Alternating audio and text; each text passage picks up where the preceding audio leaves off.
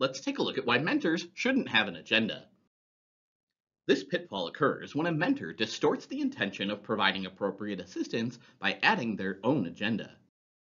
It's natural for a mentor to want their mentee to gain positive benefit from their involvement and make progress. However, a mentor's intention can develop into wanting something specific for them based on their own view. A mentor's agenda can often develop as they begin to form subjective views or judgments on the mentee's situation.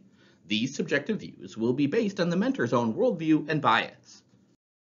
Developing a personal agenda can happen when the mentor feels pressure to improve the results of the mentee or improve them in some way.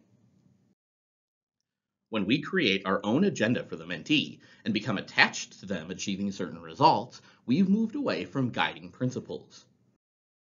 You might think their goals are great and their progress is good, but then in conversation you find that you interrupt them too often or don't listen properly or keep trying to fix things for them. Having a personal agenda for someone else often comes from a desire to know the answer, be perceived as having added value, or simply wanting to be in charge. When we work to stay present to someone, we focus on them and what's being said or happening in the moment.